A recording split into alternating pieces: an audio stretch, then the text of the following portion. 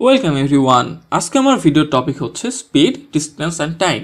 So প্রথমে আমরা দেখে নিই যে স্পিড, ডিস্টেন্স এবং টাইমের মধ্যে রিলেশনশিপটা কীরকম। সো এদের মধ্যে যে রিলেশনশিপটা সেটা হচ্ছে ডিস্টেন্স হবে স্পিড এবং টাইমের গুণফল। That means the distance will be speed multiplied by time. আমরা ফিজিক্সে কিংবা ম্যাথে অনেকবার এই ফর্মুলাটা ইউজ করে এসেছি যে এস ইকুয়াল টু ভিটি বা ডি ইকুয়াল টু ভিটি, যেখানে ডি বা এস দ্বারা বোঝানো হতে হচ্ছে ডিস্টেন্সকে, ভি দ্বারা বোঝানো হতে হচ্ছে আমাদের ভেলোসিটিকে, এবং টি হচ্ছে টাইম। এই ম্যাথগুলোর ক্ষেত্রে অর্থাৎ স্পিড, ডিস্টেন্স, টাইম রিলেটেড যে প্রবলেমগুলো থাকবে সেক্ষেত্রে আমরা জাস্ট এই একটা ফর্মুলা ইউজ করব, distance is equal to speed into time.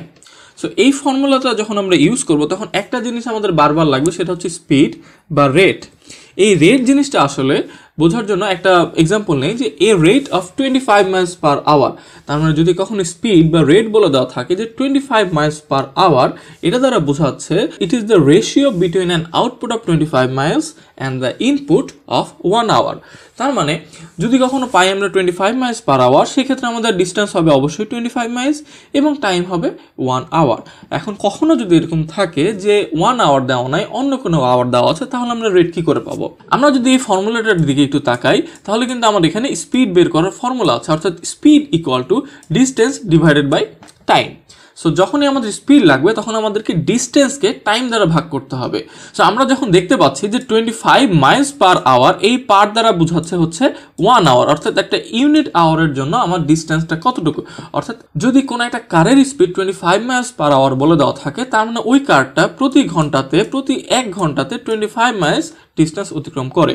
So এই জিনিসটাকে আমরা যদি একটু ভিজুয়ালাইজ করি যে স্পিডের ফর্মুলাটা হবে speed is equal to distance by time. এক্ষেত্রে 25 ডিভাইড বাই 1, এই জন্য আসছে কিন্তু আমাদের মাইলস পার আওয়ার। এখন যদি কোথাও ডিস্টেন্স থাকতো 25 এবং টাইম থাকতো 5 আওয়ার্স, তাহলে কিন্তু আমার স্পিডটা 25 থাকতো না, হয়ে যেত 5 মাইলস পার আওয়ার। কারণ 25কে 5 দ্বারা কাটাকাটি করলে বা ভাগ দিলে অ্যান্সার আসে কিন্তু 5। সো আমাদের ডিস্টেন্স বা টাইম যদি দেওয়া থাকে তাহলে কিন্তু আমরা স্পিড বের করে নিতে পারবো, এবং স্পিডটা কিন্তু হবে একটা ইউনিট এককে, পার আওয়ার বা পার মিনিট বা পার সেকেন্ড এই হিসাবে। আমরা একটা এক্সাম্পল দেখি। Peter can walk a mile in 10 minutes, he can travel a mile on his bicycle in 2 minutes, how far away is his uncle's house if Peter can walk there and bicycle back in 1 hour exactly. এখানে যে কোশ্চেনটাতে বলছে যে Peter নামের এই ব্যক্তি হাঁটার speed হচ্ছে আমার এই মাইল ইন 10 মিনিটস, অর্থাৎ সে 10 মিনিটে 1 মাইল হাঁটতে পারে এবং সে ট্রাভেল করতে পারে বাইসাইকেলে 2 মিনিটে 1 মাইল। এখন সে তার আঙ্কেলের বাসায় যাবে, যখন সে যাওয়ার সময় যাবে হচ্ছে হেঁটে হেঁটে এবং আসবে হচ্ছে বাইসাইকেলে, এবং তার টোটাল টাইম লাগছে কিন্তু 1 hour.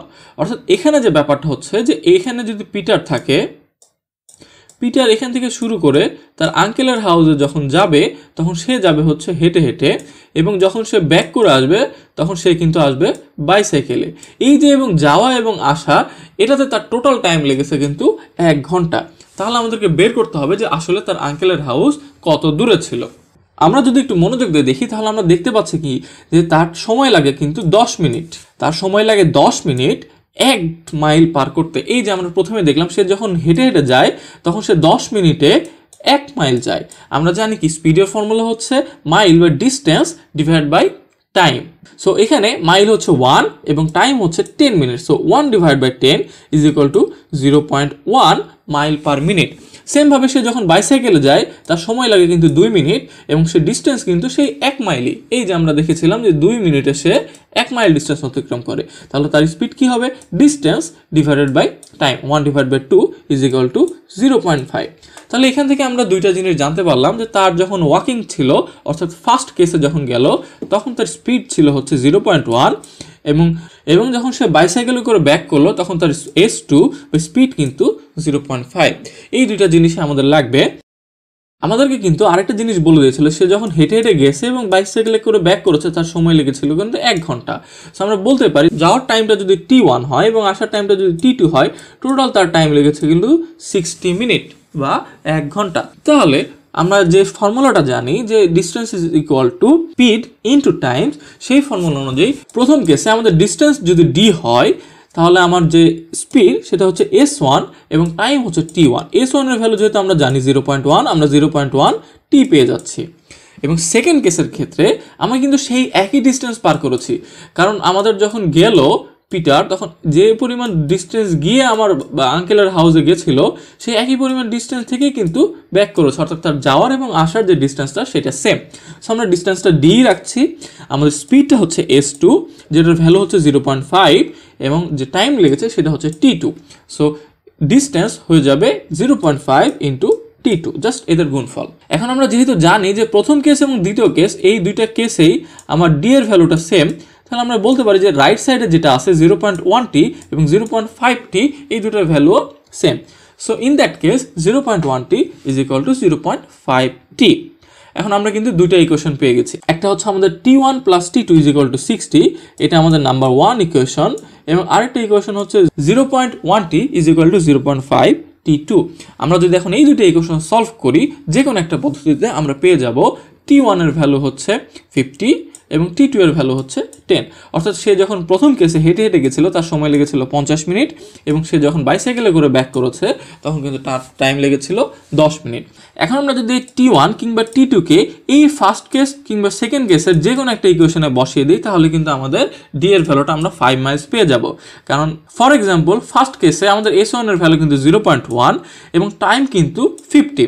So 0.1 into 50 is equal to 5 Miles. আবার পরের ক্ষেত্রে s2 এর ভ্যালু কিন্তু 0.5 এবং t2 এর ভ্যালু কিন্তু 10, অর্থাৎ 0.5 বা half Times 10 is equal to 5।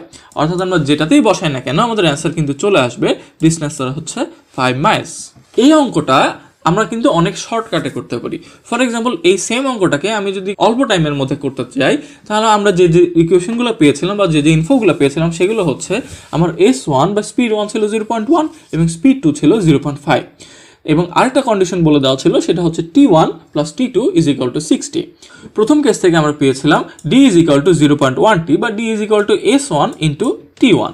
সেখান থেকে আমরা বলতে পারি যে t1 এর ভ্যালুটা হবে d ডিভাইড বাই s1, কারণ এই s1টা জাস্ট d এর নিচে ভাগ হয়ে গেছে।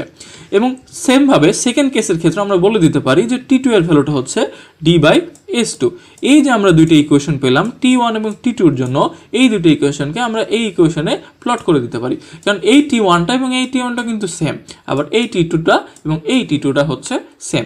সো যেহেতু আমরা জানি t1 plus t2 is equal to 60 এবং এখানে আমরা জানি s1 এবং s2 এর ভ্যালু দেওয়া আছে, সো এই ভ্যালুগুলো বসিয়ে দিলে আমাদের শুধু যে আননোনটা থাকবে সেটা হচ্ছে d, এবং ক্যালকুলেট করলে আমরা যে d এর ভ্যালুটা পাবো সেটা কিন্তু আগের ম্যাথের মতোই অ্যান্সার 5।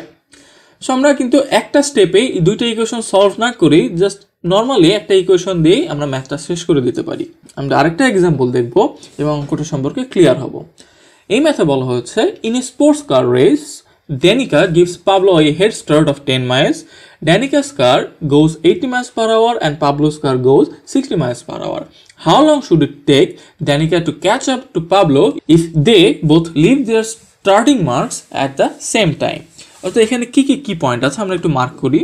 বলছে যে ড্যানিকা পাবলোর থেকে হেড স্টার্ট দেয় 10 মাইলস, অর্থাৎ পাবলো এবং ড্যানিকা কিন্তু সেম জায়গা থেকে রেস শুরু করছে না। আমরা আগের ম্যাচটাতে দেখলাম যে স্টার্টিং পয়েন্ট এবং এন্ডিং পয়েন্টে যাইতে এবং ব্যাক করে আসতে কিন্তু একই ডিস্টেন্স অর্থাৎ ডি ধরেছিলাম আমরা, এখানে কিন্তু সেই ডিস্টেন্সটা সেম হবে না। যেহেতু হেড স্টার্ট দেওয়া হয়েছে 10 মাইলসের, তাহলে একজন যদি এক্স পরিমাণ যায় আরেকজন যাবে এক্স প্লাস 10। তারপরে কি ইনফো আছে, ড্যানিকার কারের যে স্পিড সেটা হচ্ছে 80 মাইলস পার আওয়ার এবং পাবলোর কারের স্পিড হচ্ছে 60 মাইলস পার আওয়ার। এরা যখন রেসটা শুরু করবে কতক্ষণ পরে ড্যানিকা পাবলোকে ক্যাচ করতে পারবে। অর্থাৎ জিনিসটা আমরা যদি ভিজুয়ালাইজ করি, এইটা আমাদের স্টার্টিং পয়েন্ট হওয়ার কথা ছিল, কিন্তু আমাদের পাবলো 10 মাইল হেড স্টার্ট দেয়, অর্থাৎ এখান থেকে যে ডিস্টেন্স সেটা ছিল 10 এবং পাবলো এখান থেকে হেড স্টার্ট দিচ্ছে, এবং আমাদের ড্যানিকা যে ছিল সে কিন্তু আমাদের এই পয়েন্টটাতেই আছে, অর্থাৎ ড্যানিকা এখান থেকে শুরু করছে এবং পাবলো এখান থেকে রেসটা শুরু করছে। এবং কিছু সময় পর আমরা ধরে নিচ্ছি যে এক্স আওয়ার পরে যে পাবলো এই পয়েন্টটাতে আসছে এবং ড্যানিকাও কিন্তু এই পয়েন্টটাতেই আসছে, এবং এই পয়েন্টটাতে যখন সে অতিক্রম করবে সে কিন্তু পাবলোকে ক্যাচ করে ফেলবে। ধরে নিচ্ছি আমাদের পাবলোর এই ডিস্টেন্সটা অতিক্রম করতে টাইম লেগেছে এক্স আওয়ার্স এবং ড্যানিকারও টাইম লেগেছে এক্স আওয়ার্স। তাহলে এক্স আওয়ার্স পরেই কিন্তু ড্যানিকা পাবলোকে অতিক্রম করছে বা ক্যাচ করতে পারছে। এক্ষেত্রে পাবলোর স্পিড কিন্তু আমরা জানি, ড্যানিকার স্পিডও আমরা জানি। সো পাবলো যে ডিস্টেন্সটা অতিক্রম করবে সেটা কিন্তু ড্যানিকার থেকে 10 মাইল কম। এখন এটাকে আমরা চার্টের মাধ্যমে এক্সপ্রেস করি। ড্যানিকার টাইম ছিল হচ্ছে এক্স আওয়ার্স এবং পাবলোরও টাইম ছিল এক্স আওয়ার্স, যেটা আমরা জানলাম। এই ক্ষেত্রে ড্যানিকের স্পিড ছিল হচ্ছে 80 মাইলস পার আওয়ার এবং পাবলোর স্পিড ছিল হচ্ছে 60 মাইলস পার আওয়ার। এখন ড্যানিকা যদি 1 ঘন্টাতে 80 মাইল যায় তাহলে অবশ্যই x ঘন্টাতে 80x মাইল যাবে। সেমভাবে পাবলো যদি 1 ঘন্টাতে 60 মাইল যায় x ঘন্টাতে অবশ্যই 60x মাইলস যাবে। এবং আমরা জানি যে ড্যানিকা পাবলোর থেকে 10 মাইল বেশি ডিস্টেন্স অতিক্রম করবে। তাহলে আমরা বলতে পারি according to the question 60x + 10 = 80x। কারণ আমরা জানি যে ড্যানিকাকে বেশি দূরত্ব অতিক্রম করতে হয় এবং পাবলোকে কম দূরত্ব অতিক্রম করতে হয়। পাবলো যদি 60x যায় তাহলে এই 60x আর যে ডিস্টেন্স ছিল 10 মাইল সেটা অবশ্যই ড্যানিকার 80x এর সমান হবে। তাহলে এখান থেকে আমরা যদি ইকুয়েশন সলভ করি তাহলে আমরা জানি যে 80x - 60x = 10। এখান থেকে আমরা x এর ভ্যালু পেয়ে যাব 0.5। তাহলে তাদের যে সময় লেগেছিল সেটা ছিল 0.5 আওয়ার বা 30 মিনিটস। সো এই ম্যাথটাকে আমি যদি আরেকবার একটু শর্টে সাম আপ করি তাহলে আমরা দেখতে পাবো এটা আমাদের স্টার্টিং পয়েন্ট ছিল এবং পাবলো কিন্তু 10 মাইলস হেড স্টার্ট দিয়েছিল, অর্থাৎ তার যে ডিস্টেন্সটা 10 মাইল ছিল সেটা কিন্তু ড্যানিকার থেকে কম। অর্থাৎ পাবলো কিন্তু এই x আওয়ার্সের জন্য x আওয়ার টাইমে 60x দূরত্ব অতিক্রম করে এবং ড্যানিকা এই x আওয়ার্সের ক্ষেত্রে 80x মাইল অতিক্রম করে। সো ড্যানিকার ক্ষেত্রে যে ডিস্টেন্সটা সেটা কিন্তু এই 80xই, কিন্তু পাবলোর ক্ষেত্রে ডিস্টেন্সটা এই x এর জন্য 60x এবং যে 10 মাইল হেড স্টার্ট দিয়েছিল সেই জন্য +10 এবং ফাইনালি যে রেজাল্টটা আসবে সেটা কিন্তু x = 0.5 আওয়ার। সো আমরা কিন্তু এই ফর্মুলা দিয়েই খুব শর্টেই ভিজুয়ালাইজেশনের মাধ্যমে ম্যাথগুলো সলভ করতে পারি। That's all for today. Thank you guys, thank you for watching this video.